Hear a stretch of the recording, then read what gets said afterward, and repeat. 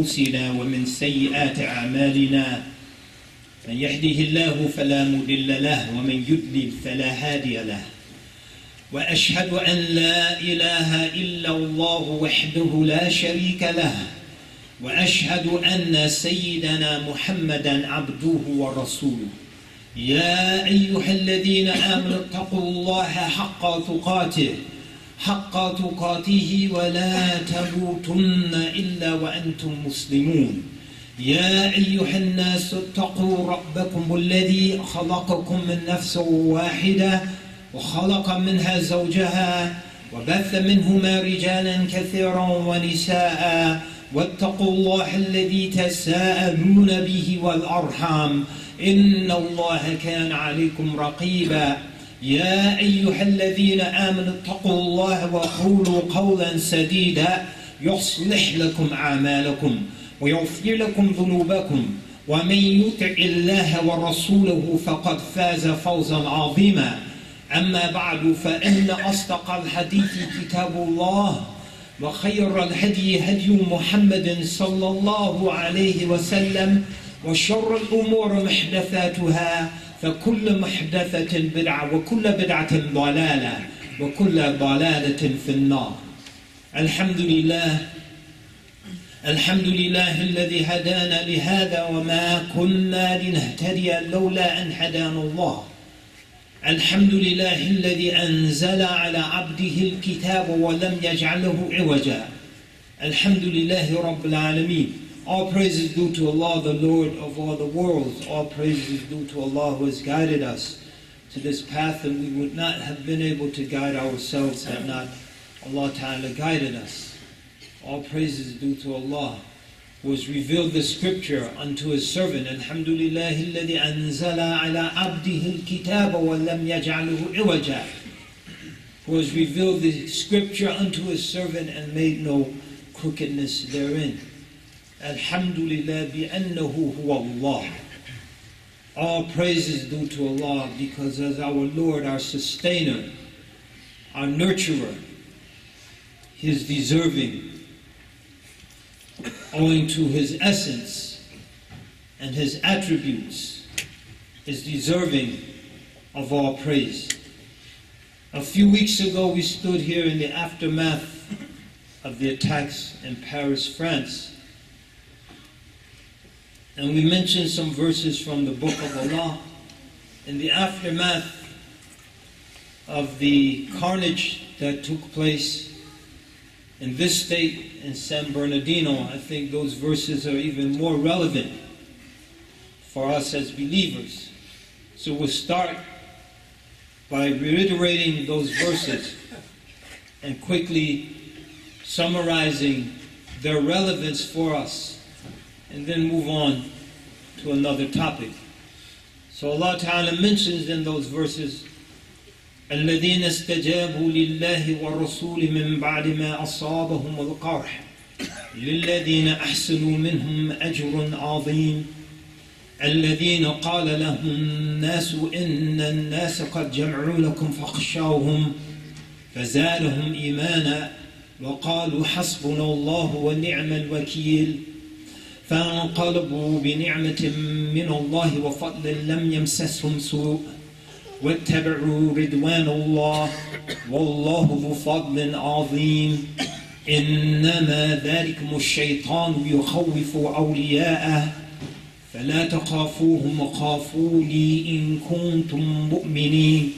So Allah Ta'ala mentions those who responded to Allah and the Messenger after they suffered great injury.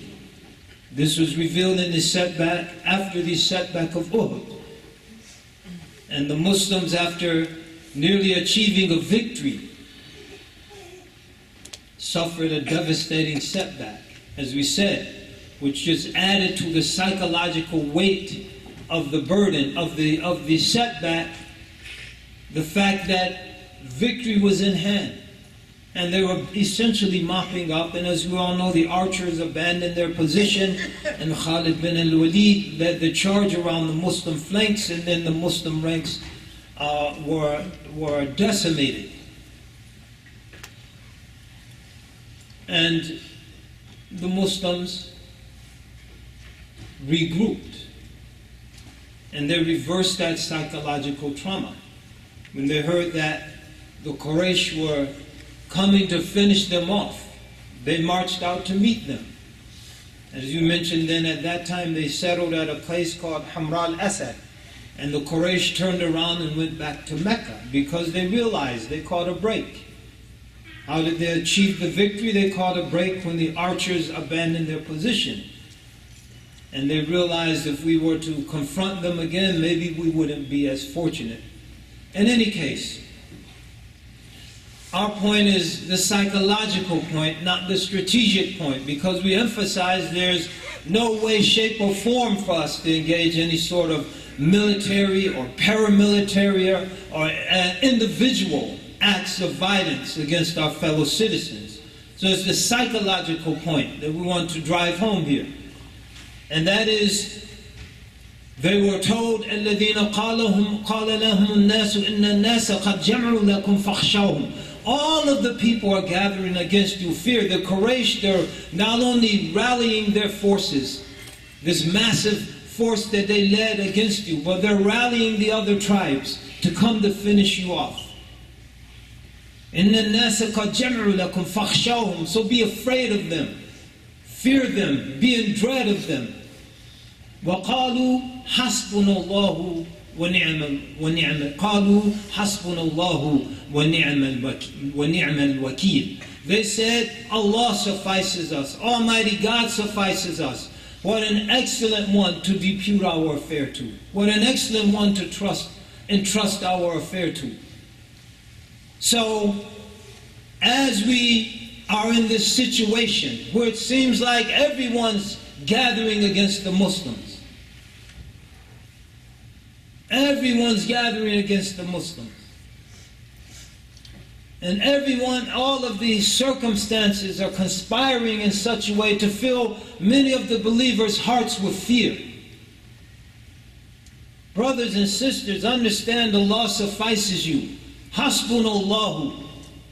Because at the end of the day, this is just a cosmic drama, if you will. And everything and everyone are just players in this drama. This is not our destiny. This world is not our destiny. And once we realize a significant point, everyone is going to die. Kullu nafsin dha'iqatul maut. We're all going to die. And once we accept that, and we don't fear death, there's nothing to be afraid of. There's nothing to be afraid of. Kullu nafsin dha'iqatul maut. وَإِنَّمَا تُوَفَّوْنَ أُجُورَكُمْ يَوْمَ الْقِيَامَةِ فَمَنْ زُحْزِحَ عَنِ النَّارِ وَأُدْخِلَ الْجَنَّةَ فَقَدْ فَازَ وَمَا الْحَيَاةُ الدُّنْيَا إِلَّا مَتَاعُ الْغُرُورِ. Everybody will experience death. كُلُّ نَفْسٍ ذَائِقَةُ الْمَوْتِ. Some people will die in their beds. Some people will die in car accidents. Some people will die of cancer or some other debilitating disease. If you're in the United States, a whole lot of folks are going to die from gun violence. And we'll come back to this point. That's a reality. Since Newtown, Connecticut, the massacre of those 26 children, which didn't change a single policy in this country. It didn't change a single policy. Because policy is only worthy of being changed when people are killed by Muslims. Or so it seems. Or so it seems. But everyone's going to die. 90,000 Americans have died as a result of gun violence since Newtown. 90,000 Americans have died as a result of gun violence since the massacre at Newtown. And of those 90,000, less than 25 have been killed by Muslims. Let me repeat that. Because we are a traumatized community. that looks at ourselves to what W.B. Du Bois described as double consciousness through the eyes of others. And the others say you are a community of terrorists. You are a community of killers. You are a community that is inherently violent. 90,000 people have died in the United States of America as a result of gun violence since Newtown, Connecticut, and less than 25 have been killed by Muslims. And that's 25 too many. Let me be clear. Someone might interpret that, oh, we're just belittling that fact. No, we're making a greater point. Those other 89 some odd thousand weren't worthy of rallying the media for 24-hour coverage.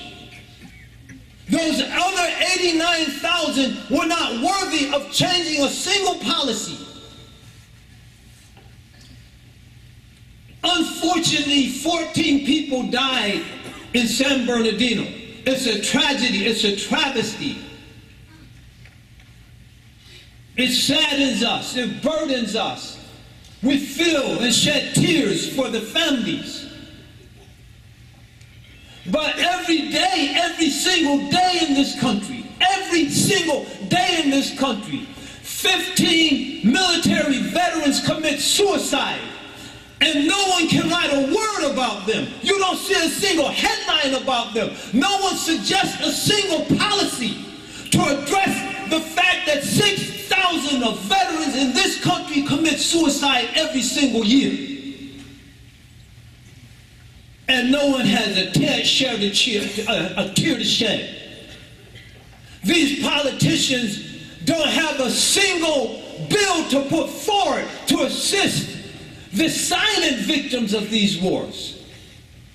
Both the millions of Muslims in some places who are killed, and the veterans whose lives are torn apart. They had to be shamed to even advance a bill. They just advanced a bill in Congress to give a 3.9% cost of living increase for Social Security recipients, and military veterans. 3.9, you know why 3.9? Because they did a study of the CEOs, the heads of these corporations, who are making on average between 250 to 300 times more than these poor people on Social Security, or these veterans, many of whom are not even working. They're living in the streets of the Tenderloin and other parts of our country. And they found that these CEOs who are making 200 to 300 times more than the veteran or the Social Security recipient will receive on average a 3.9% pay raise this year. And so 2 congressmen had the courage to put forward a bill. And when they were interviewed by the press, as in terms of what they thought would be the fate of this bill, they said, you know who controls our Congress, don't hold your breath in terms of it passing. You're not going to read about that in the newspaper. It's not newsworthy. Only things that affect the 20 wealthiest individuals in this country control more wealth than the bottom 50% of our population.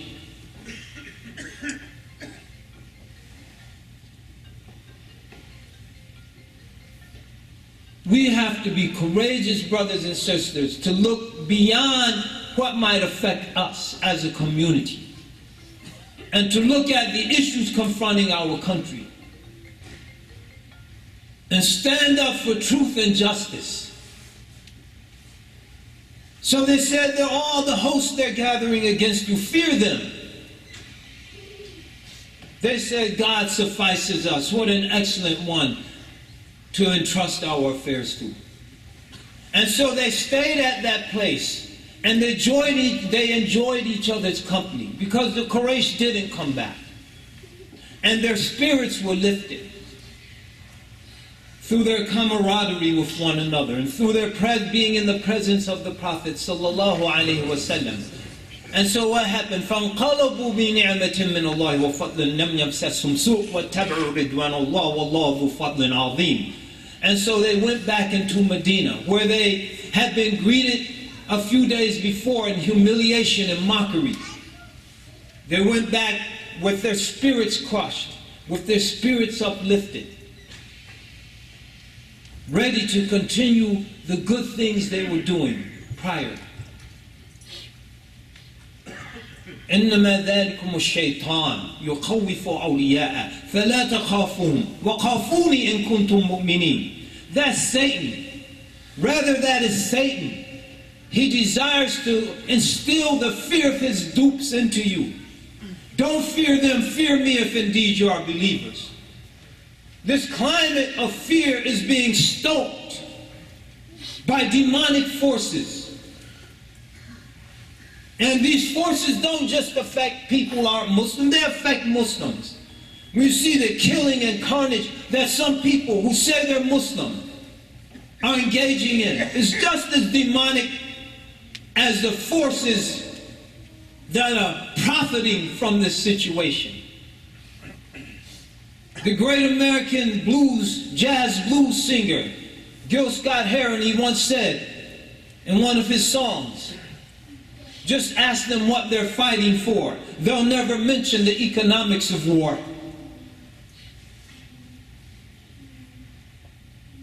They'll never mention that we're selling weapons to Sunni and Shia. We arm the Iraqi government for billions of dollars. They left most of their weapons in Mosul, 30,000 Iraqi troops with modern American heavy equipment, dropped it and ran in the face of 1,500 ISIS fighters with AK-47s and RPG-7s. And so they just resupplied them for another several $billion. They'll never tell you in the fog of war that we just concluded a $46 billion arms deal with the Saudi government. To do what? Liberate Palestine? To go bomb the hapless Yemenis who are starving and being bombed out of their homes. And of course there's other parties to the conflict. But the tons of bombs, they're not being dropped by the Houthis.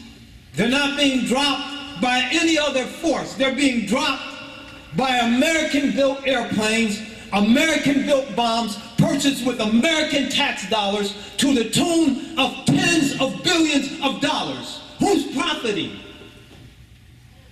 Saudis are the Sunnis. Iraqi's government is the Shia.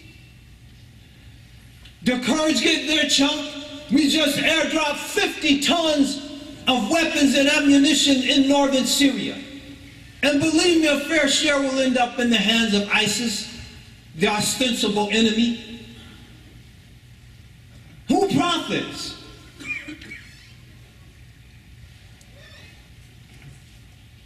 But you're not going to read about that. It's not going to be a big headline. It's going to be in the fine print. What am I saying? I'm saying that we have to declare all of this wrong. Yes, San Bernardino is wrong. We condemn it with the loudest and strongest voice. It is cold-blooded, cowardly murder. 16 American veterans every day taking their own lives is wrong. Billions of dollars being spent to destroy the social fabrics of whole countries that leads to these situations in the first place. There is no Jihad Islami which became Al-Qaeda until the CIA built it in Afghanistan. And then said boastfully after the Soviets withdrew, this was the CIA's finest hour. That's what, speaking of Brzezinski, said. You're not going to read about the roots of Al-Qaeda. How did it all start in the first place and our involvement in that? There was no ISIS before we tore Iraq apart. When will we admit the failure of these policies? When will we have systematic journalistic exposés on the fact that the policy of arming and building Jihad Islami, which became Al-Qaeda, is a failed policy because we're still fighting them after 14 years, the longest war America's ever fought, and the Taliban still controls most of Afghanistan. When does it stop? When is our day of reckoning as a country?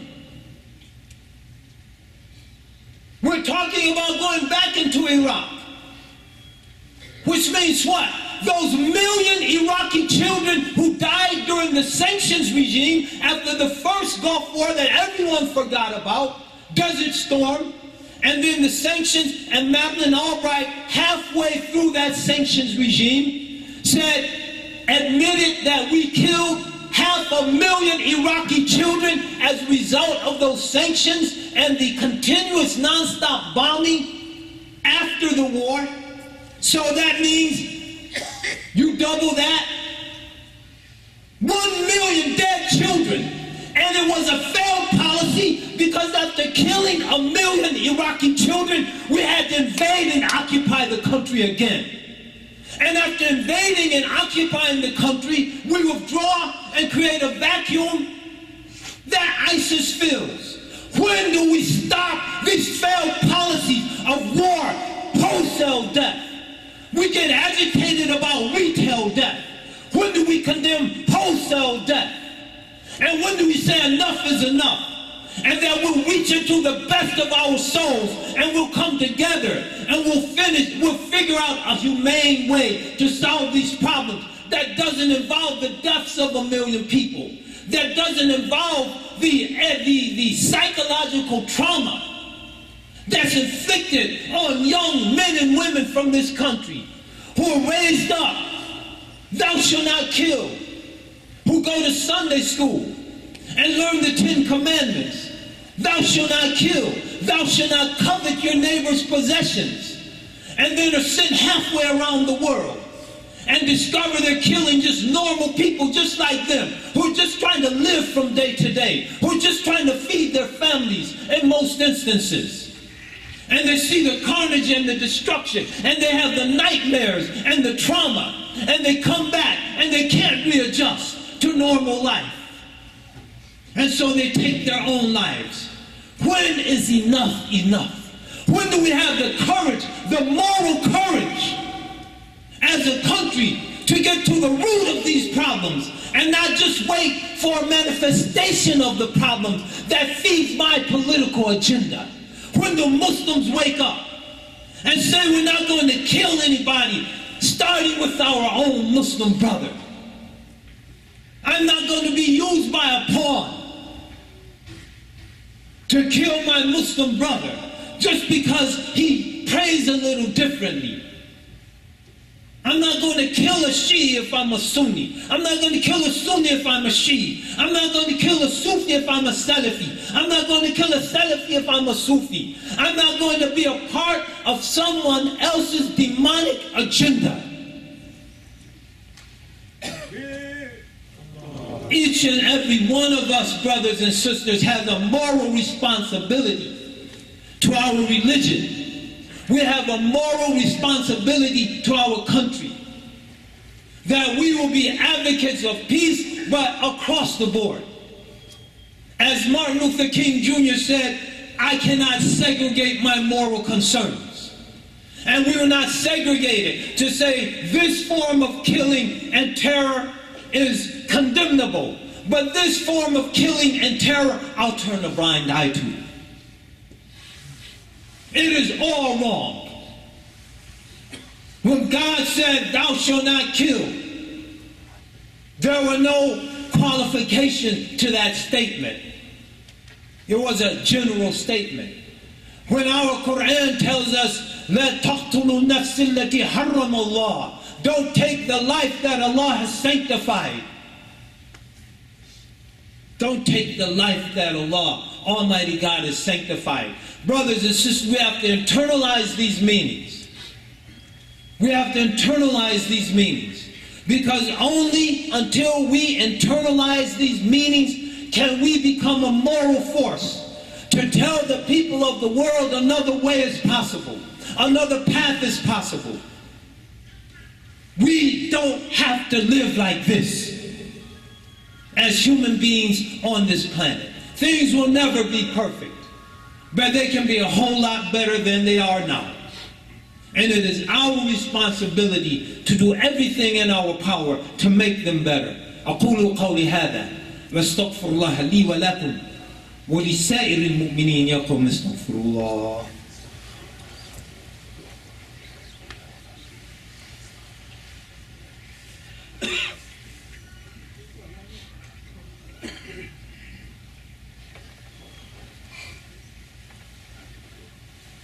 الحمد لله رب العالمين والصلاة والسلام على سيد المرسلين سيدنا محمد وعلى آله وصحبه وسلم كثيرا. Just one note on that issue. One end on a note. One more down note. The whole Iraq thing, as we know, and this is why we say it's demonic, was based on a lie. The lie of Saddam has weapons of mass destruction. A lie that was cultivated by the New York Times and Judith Miller, if you remember her. Carefully cultivated. And the uranium from Niger, and all of these other lies. And there's a whole lot of other lies. Those are obvious ones that you can mention without being accused of being a conspiracy nut. Because the New York Times actually admitted to those lies. And the New York Times is all the news that's fit to print. So we can comfortably talk about those lies. There are other lies that you don't talk about in polite company. But all that death, all that carnage, all that destruction that culminated in ISIS was based on a lie. And we hope that's news that's fit to print. What's the point, brothers and sisters? Be advocates of the truth. Be advocates for justice. Be courageous. Be courageous. We're all going to die. Once we're over that, we can relax. Alhamdulillah. Why? Because now we can live as free men and free women. We can live as free men and free women. When we're filled with fear, we are slaves. And people want us to be an enslaved community. We are free men and we are free women. لا أقسم بهذا البلد وأنت حل بهذا البلد. I swear by this town, and you are a free man, a free citizen of this town. That's the Quran. وأنت حل بهذا البلد. We are free men and we're free women. And we should live freely. Brothers and sisters, love and laugh. Enjoy your children. Enjoy your spouses. Go out to the park, live your life, and look at the beauty in the world. Yeah, there's a lot of ugliness, but there's a whole lot of beauty. Look at the beautiful faces around you. Look at this beautiful sky. Look at that beautiful, long-awaited rain and the sounds that it made as it was descending in the early morning. Look at the beauty. Live your life. You're a free man. You're a free woman. Free women, don't let anyone put you in chains. Don't let anyone put you in chains. And that's the only way to break the chains. That's the only way to break the chains. Allah barik fikum. Allah yataqabbal minkum. Zadakum Allahu fi kulli khair. Fi kulli khair. في هذه الحياة وبعد الممات. اللهم اغفر للمسلمين والمسلمات والمؤمنين والمؤمنات الأحياء منهم والأموات ربنا لا تزغ قلوبنا بعد إذ هديتنا وهب لنا من لدنك رحمة إنك أنت الوهاب. ربنا افرغ علينا صبرا وثبت أقدامنا وانصرنا على القوم الكافرين. ربنا افرغ علينا صبرا وثبت أقدامنا وتوفنا مسلمين، واعف عنا واغفر لنا وارحمنا، أنت مولانا فانصرنا على القوم الكافرين. اللهم إنا نعوذ بك من الهم والحزن، ونعوذ بك من العجز والكسل، ونعوذ بك من الجبن والبخل، ونعوذ بك من غلبة الدين وقهر الرجال، ونعوذ بك من الفقر إلا إليك، ومن الخوف إلا منك، ومن الذل إلا لك. اللهم اقسم لنا من خشيتك ما تحول به بيننا وبين معاصيك، ومن طاعتك ما تبلغنا بها جنتك، ومن اليقين ما يهون علينا مصائب الدنيا. ومتعنا بأسماعنا وأبصارنا وقوتنا ما أحييتنا، واجعله الوارث منا، واجعل ثأرنا على من ظلمنا، وانصرنا على من عادانا، ولا تجعل مصيبتنا في ديننا، ولا تجعل مصيبتنا في ديننا، ولا تجعل مصيبتنا في ديننا، ولا تجعل الدنيا أكبر همنا ولا مبلغ علمنا، ولا تسلط علينا بذنوبنا من لا يخافك ولا يرحمنا يا أرحم الراحمين. واعف عنا واغفر لنا وارحمنا، أنت مولانا فانصرنا على القوم الكافرين. سبحان ربك رب العزة عما يصفون، وسلام على المرسلين، والحمد لله رب العالمين، وصلى الله على سيدنا محمد وعلى آله وصحبه وسلم. أكمل الصلاة يرحمكم الله.